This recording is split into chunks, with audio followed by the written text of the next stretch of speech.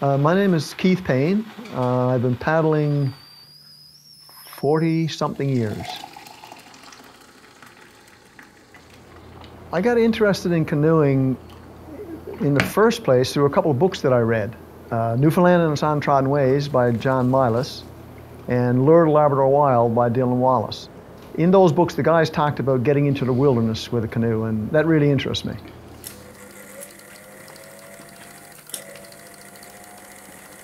I learned to paddle by watching Bill Mason and his films, the Path of the Paddle series. The National Film Board had that series there, and I would go in, get the films out, sit down by myself, and watch the film from beginning to end. Then I'd go practice, and come back and watch it again. I did that over and over again.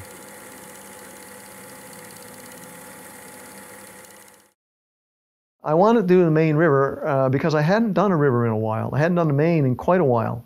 About 3 years ago, I had fallen and broken my shoulder, and it took me this long to recover from it. So now I was ready to go, and of course I wanted to tackle the Main. I might never get to do it again, and while I was able to do it, I wanted to do it now.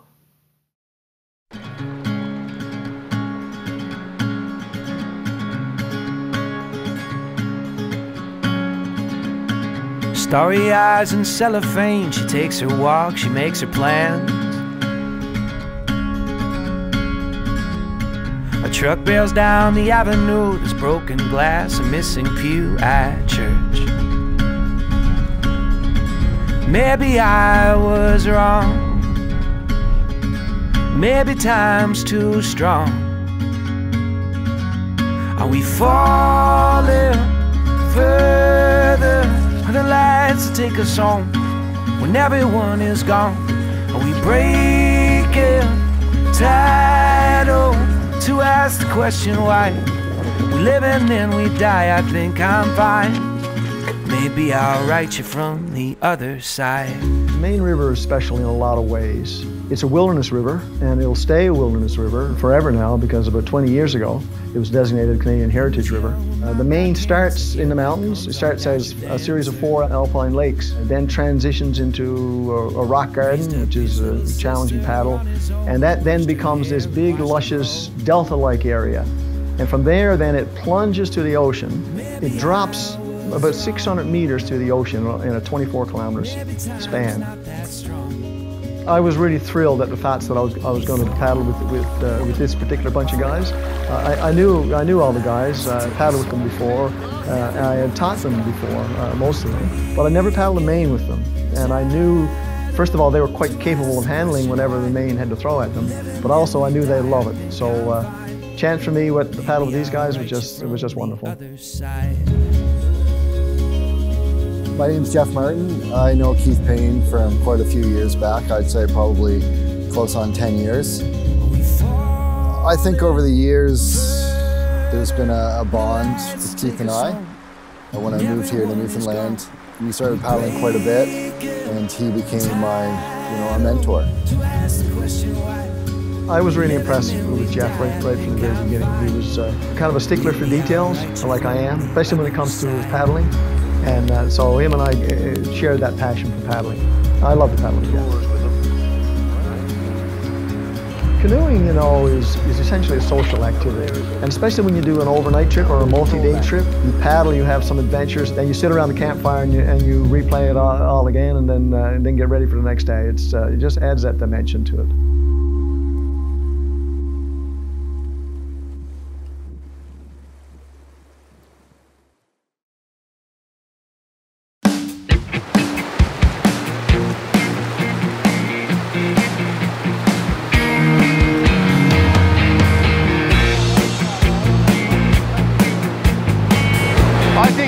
Back steering there, left over. You're just going to go over with no speed and get pushed down that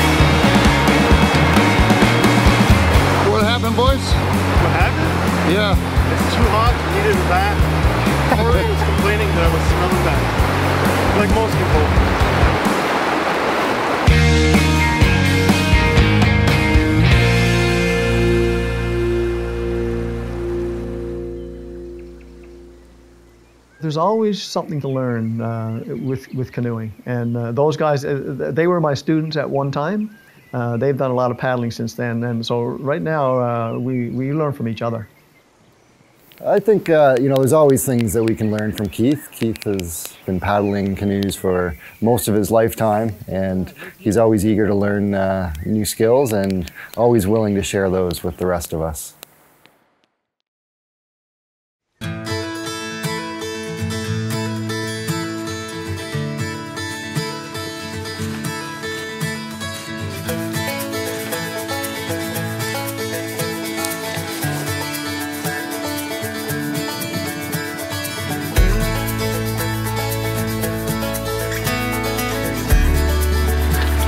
I got to be a canoeing instructor in the beginning in order to become a better paddler.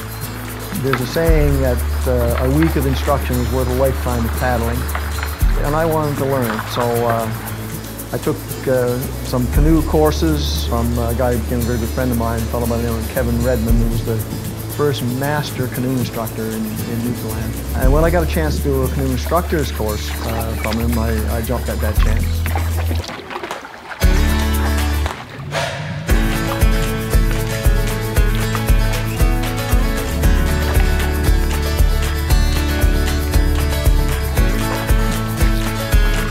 The challenge with the main river is always water levels. If it's too high, then you can't do it. You can do it in a kayak, but you can't do it in a canoe. And if it's too low, you can't do it. What it means if the water level is too low is you might have to change your strategy. If you're a paddler who's used to running, gunning down a river, that's going to get you in trouble in the main if the water is low. You can still paddle it, but you're going to have to slow down.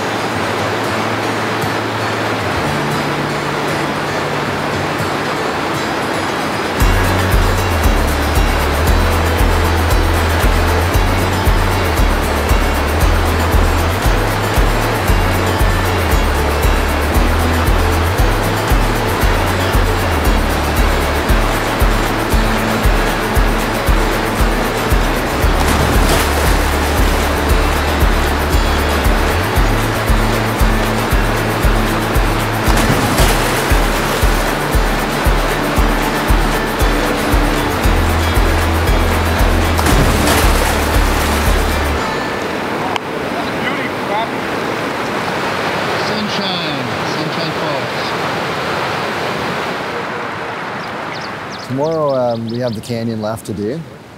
It's quick thinking, it's mentally challenging as well as physically challenging. And tomorrow's going to be a big day.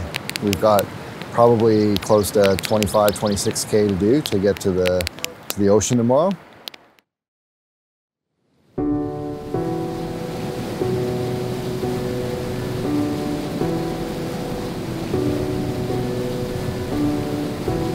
The canyon is the section of the river that I've paddled most because you can do it in a day, but it's also the most exciting part. It's just, there's no break, it's downhill all the way to the ocean. If you're an experienced paddler, you can have a fun day mostly paddling.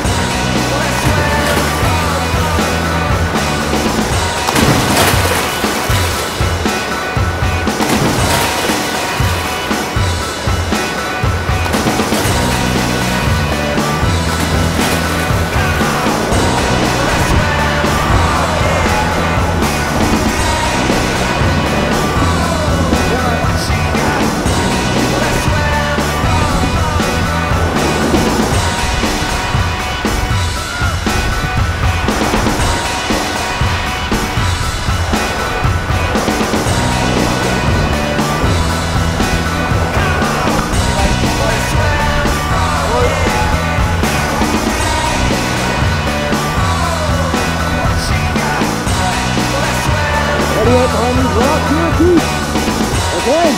Stop.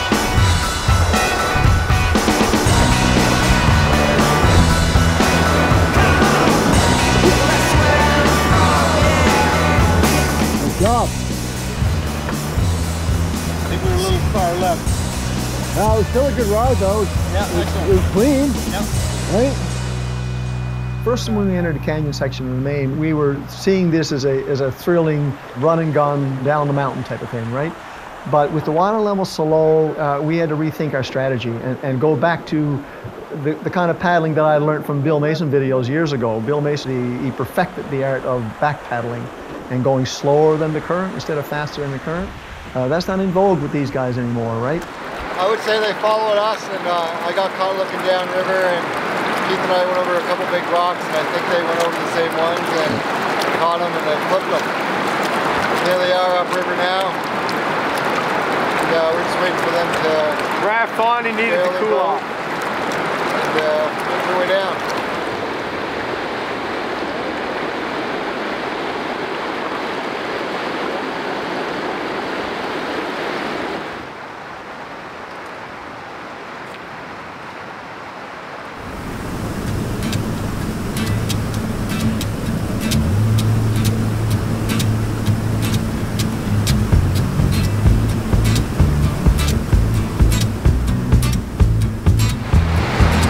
Doing those runs with the lead. Leave it up there.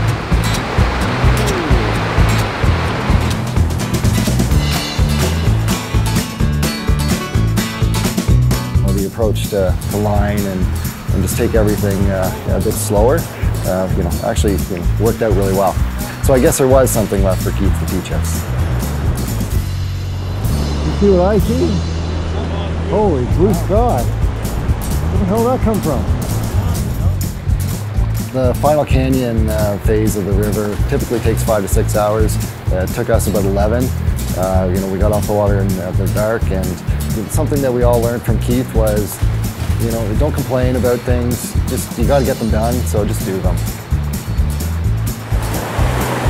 Now, boys. Don't left them out. Don't left them out.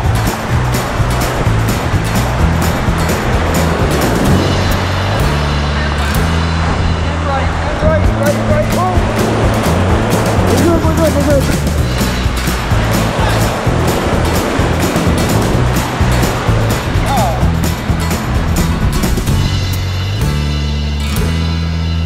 I love paddling the Maine River. I love this trip.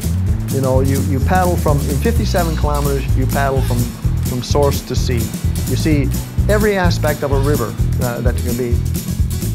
This trip was maybe my last trip, but it might have been my best one. We took a little longer to do it than I normally do it. Like, I've done that trip in 2 days.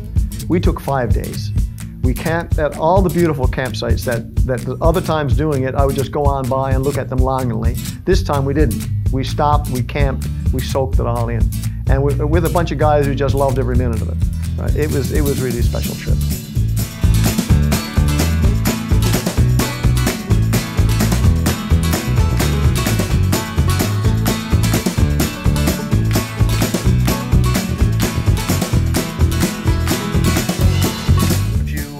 Would you like to do the Maine River again? If you were to think you're dying or something, I'll make sure they don't think you're dying. That's what Wendy said when she read the stuff. She said, they're making you out to be a decrepit old man. I know,